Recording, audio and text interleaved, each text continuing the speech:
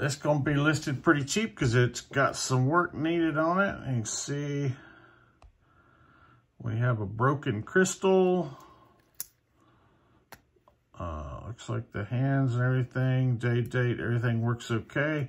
It's a railroad type face, they call that. Seiko snap. Snaps nice and strongly.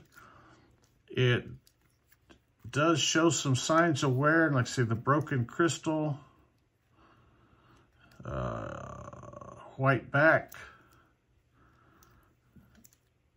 Like I say, make a nice work watch for somebody. It's going to be listed starting out at a couple dollars, I believe. If anybody's interested, visit the eBay store there behind you.